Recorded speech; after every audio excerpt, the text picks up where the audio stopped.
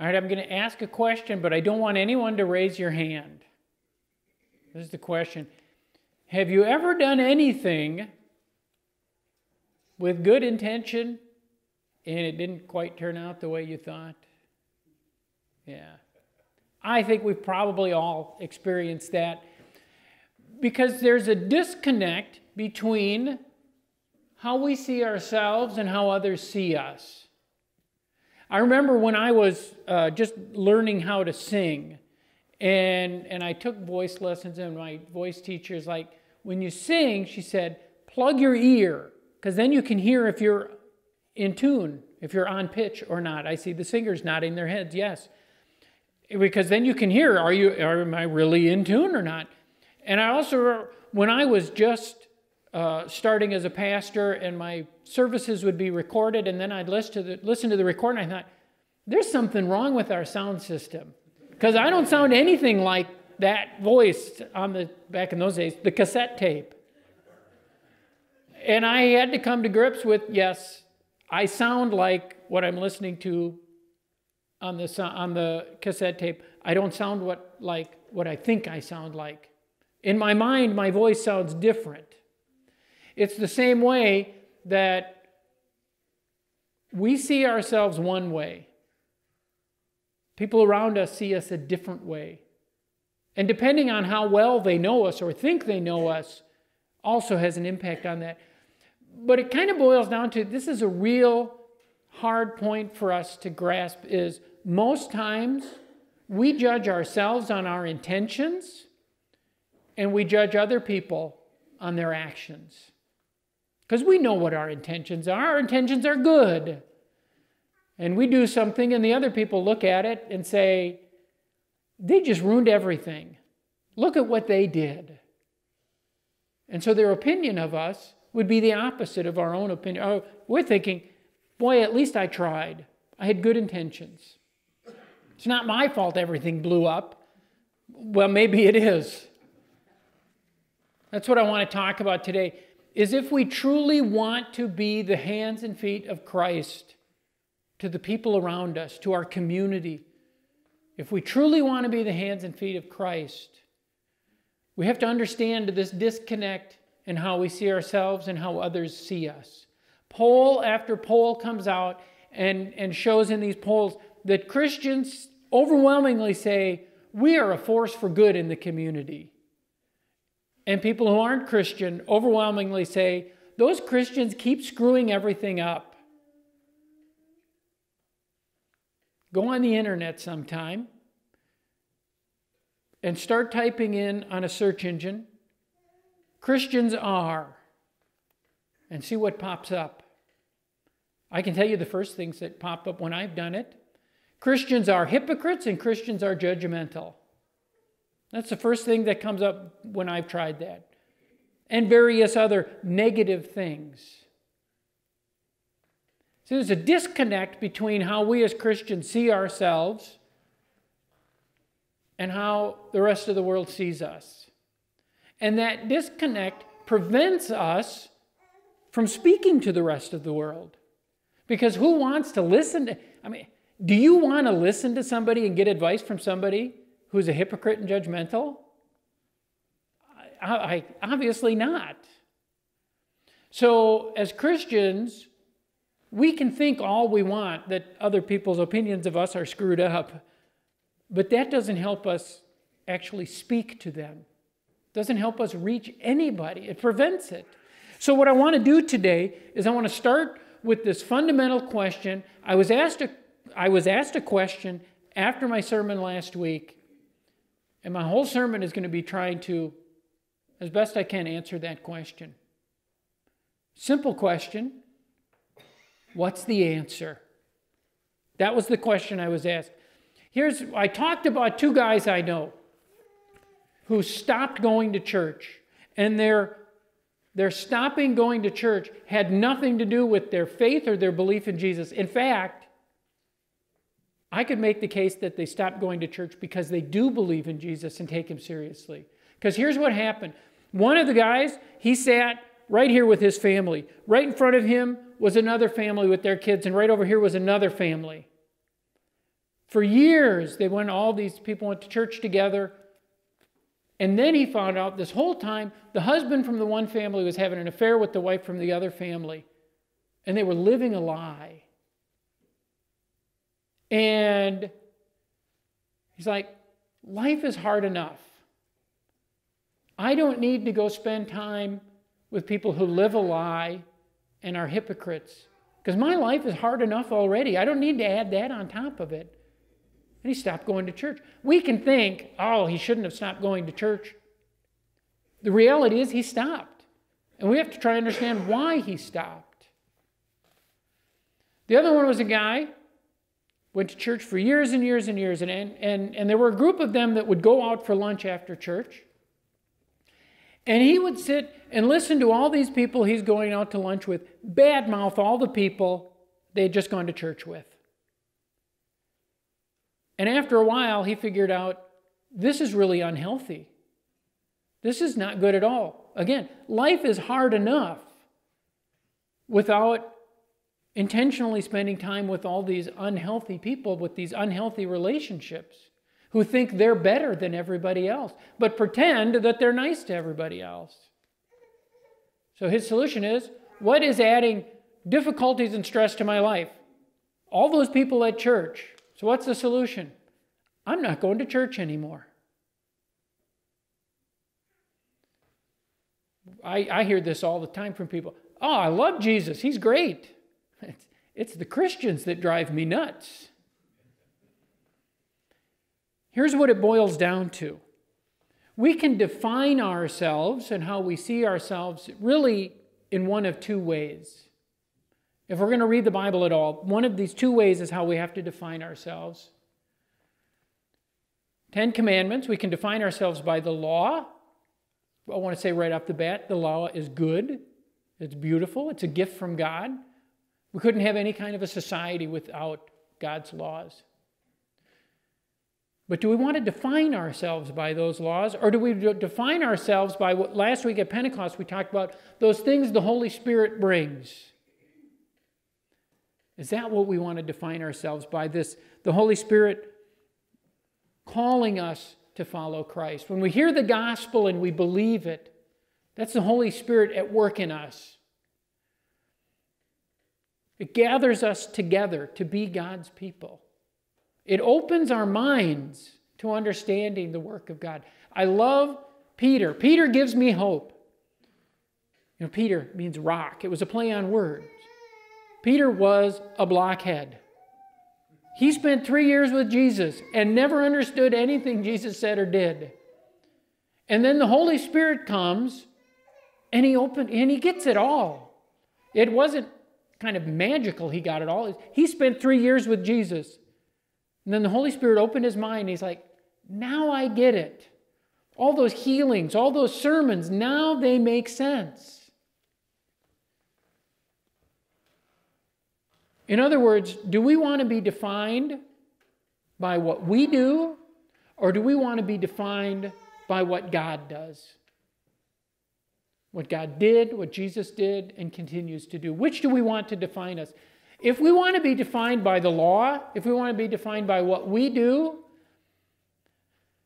well, we either have to pretend that we never break the law and live as hypocrites, or we have to, again, judge ourselves by our intentions. Well, I meant to follow the law, which inevitably we will end up judging other people, though, by their actions. Or we can be defined by what Christ has done for us. I want to look at 4 instances in the life of Jesus to help us understand what that looks like and to help us understand how that can look in our lives, how we can apply this in our lives. And here are the ones. First, the wedding at Cana, a lame man, a woman caught in adultery, and a man born blind. I want to look at each of these. The first one, the wedding at Cana, really is just here to set the tone. Jesus is at a wedding, a reception. They run out of wine, so what does Jesus do? turns water into wine. He makes more wine. What happens if you're at a wedding reception and they run out of liquor? Everybody goes home. Turn out the lights, the party's over. So Jesus sees all these people together, celebrating something good, a marriage, the beginning of the life together for this young couple. And he facilitates that celebration continuing. He's not encouraging drunkenness here. What he's encouraging here is this whole healthy social interaction in which these people are genuinely enjoying each other's company. That's what he's promoting. I just included that one just to set the tone for what Jesus brings. Now the next one, this lame man. This encounter, we see this lame man, he's lying beside a pool of water. And this pool was fed from upstream. And periodically the water would go over the spillway upstream and rush down into this pool, and it would bubble up.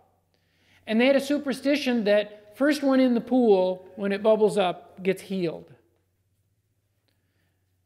And so Jesus sees him, he says, "Do you want to be healed?" And the guy says, "Well, yes, but I never get into the pool first.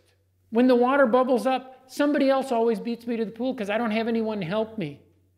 He's kind of implying, next time the water bubbles up, would you throw me in the pool so I could be healed? So Jesus says, "Be healed. Get up and walk." And the guy gets up and walks.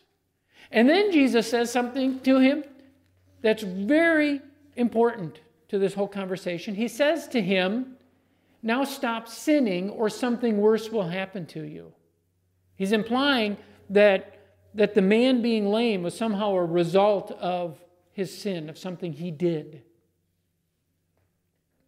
Second one, woman caught in adultery. They catch this woman, they bring this woman to Jesus, and they say, "We caught this woman in the very act of committing adultery. She's clearly guilty before the law." I mean, that's 10 commandments, right? Thou shalt not commit adultery. The law said, you're caught committing adultery, that's a stoning offense, capital punishment. So they bring this woman before Jesus, and they want Jesus to condemn her. Instead, Jesus says, "Okay, anybody here who has never sinned, go ahead and throw the first stone." And then he ignores them, completely ignores them. After a while, he looks up. Nobody's there but him and this woman. And he says, "Where are your accusers?" She said, "They've all gone." See, after Jesus said, anybody who's never sinned, go ahead and throw the first stone, they all look at each other waiting for someone to throw the first stone. But nobody will because they all know they've sinned. So nobody will throw that first stone. Eventually, they see the futility of what's going on here and they just leave. Jesus looks at her. He says, "Well, they wouldn't condemn you, neither will I." She's clearly guilty. She's broken the law. Laws that came from the very mouth of God. And he says, "I'm not going to condemn you." And then he says, "Go and sin no more." He's already lifted judgment off of her. He doesn't say don't sin anymore because of judgment. He says don't sin anymore because the next crowd might not be so forgiving. The next crowd might have some sanctimonious person in there who really thinks they've never sinned, and they'll start throwing stones. Just like the lame guy. Stop sinning so you don't end up right back here by the pool waiting for someone to throw you in to get healed with your silly superstition. But now we need balance. So we come to this man born blind. Jesus and the disciples are walking along. They see this guy. Somehow they know he was born blind. And the disciples say to Jesus, "Who sinned, this man or his parents, that he was born blind?" And Jesus says, "Nobody." Nobody sinned to cause this man to be born. He was just born blind. It happens. But he says, now you're going to see the power of God. You're going to see the grace of God at work. And he heals the man. No statement of go and sin no more. Because his predicament of blindness wasn't caused by his sin. He just heals him. And here's my point. With the lame man and the woman caught in adultery, Jesus' immediate response to them is to reach out to them. Despite that man's silly superstition about the pool, despite that woman clearly breaking the law of God, Jesus brings them healing. He says to that woman, I'm not going to condemn you. Just right up front, that's what he says. I will not condemn you. She's clearly standing under condemnation for breaking the law. So before he says to them, you need to stop sinning, he heals them and lifts judgment off of them. And then he says, for your own good, you really need to get your life in order. Or you're going to end up right back here. That lame man, you're going to end up right by that pool. And I might not be here to heal you again. Or to that woman, you're going to end up in front of a crowd. And this crowd might throw stones. Don't put yourself in that situation again. For your own good, stop sinning. So he brings them that healing and forgiveness first. That's his initial contact with them. Just think how different it would be if the experience of all those people out in the wider world, their first experience with Christians was this. Coming beside them, reaching out to them in their time of need. I'm going to tell you a story sometime. We don't have time for it today. I'm going to tell you a story sometime about friendship and standing by your friends when they are wrong. That's a true test of friendship. Can you stand by someone when they are wrong? Can we as Christians reach out and bring God's grace and forgiveness to people whose lives are a mess? Whether it's their doing or not. If we truly want to be the hands and feet of Christ and be Christ to the people we encounter, there's a big change we need to make. And it's in our minds. It's in our thinking. Because this is kind of the process. Right? Our brains work in a certain way. We think in a certain way. And that thinking causes us to make decisions. And then that decision that we make leads to action. You ever see a celebrity or an athlete on TV who's been caught doing something they're not supposed to do? And then they give their patented non-apology. And they say, I'm never doing that again. And it might be okay for a few weeks, maybe even a few months. But sooner or later, they're right back there. Because they didn't change their thinking. They're thinking in the same way that led them to make decisions that brought them to actions that got them into hot water in the first place.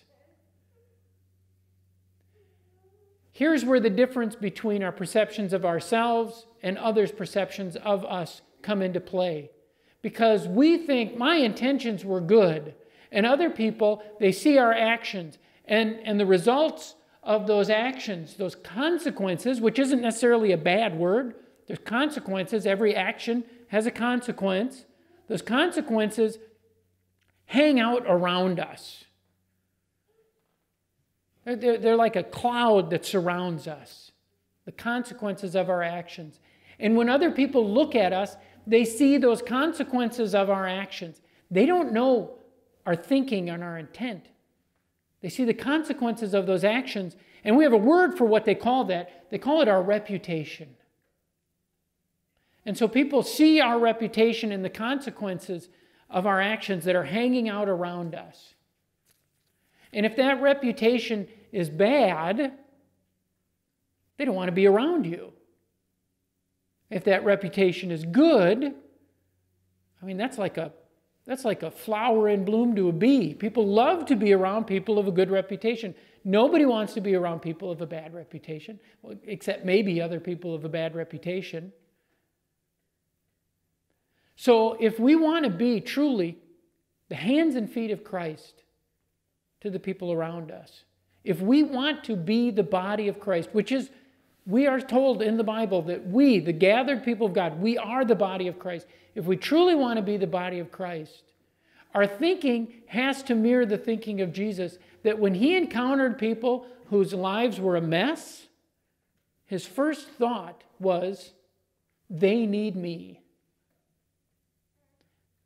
They need me was what he thought. He didn't think, man, their life is a mess. And if I help them, they're probably just going to screw up again. Or, they made the bed, they can sleep in it. I'll teach them how to make better decisions. That's not what Jesus said. He said, I'm going to go there, I'm going to be with them. They need me. Whether they're So when we look at people, and our first inclination is, man, their life is a mess. As soon as we see that, the thought that comes into our mind is, I bet they could use somebody right now in their life. Because their life is a mess. And who wants to be around people whose life is a mess? Other people whose life is a mess, because nobody wants to be around them. So if we truly want to be Christ and carry the gospel in us, we need to reframe our thinking that when we see someone whose life is a mess and people who are struggling in life, our first thought is, I'll bet they need a friend. I'll bet they need someone in their life who can bring a little stability. Not by pounding them over the head with the law, but by living in their presence as a person whose life isn't a complete mess. Speaking for myself, I won't take out the word mess in my life. I'll say complete mess. And we bring stability to them that way. And healing. And instead of, when we see somebody who doesn't live the way we think they're supposed to be living, even if we have good reason to think that, pointing the finger of judgment, they're already under judgment. One time Jesus said, I don't judge anybody. The Father judges, yes, but I don't judge anybody. Another time Paul wrote, for those who believe in Christ, there is no judgment. Not for those who don't sin. Yeah, for those who don't sin, there is no judgment. There's been one of those. You may have heard of him. His name is Jesus, the only human who doesn't stand under judgment. And even though he doesn't stand under judgment, he comes to those people who do. Somebody whose life is falling apart, somebody whose life doesn't match what we believe their life should look like, they're already getting fingers pointed at them. They're already under the judgment of so many people. What we need to do in our thinking is mirror the thinking of Christ, who saw those people and didn't judge them, but said, that person needs me. And we might not say that person needs me. We say that person needs Jesus. Not in the form of you better believe and get your life in order, but they're hurting. And it's possible the only person that can bring them healing from their hurt is Jesus himself. Through us. So I guess that's the solution. You asked me, what's the solution? That's the solution. Our thinking has to mirror the thinking of Christ, in that we don't bring judgment, but that we bring healing, and we bring the grace of God. Let's pray. Lord, we pray that you would send your Holy Spirit. And Paul wrote to Titus that the Holy Spirit will regenerate us and renew us. And we pray that that's what the Holy Spirit will do, that it will regenerate us and renew us so that we would have the mind of Christ. That when we see those people who struggle so deeply with life, that we don't become one more person pointing the finger at them, but we be the person who reaches out to them, to befriends them, the person who is you to them. And we pray for this in Jesus' name. Amen.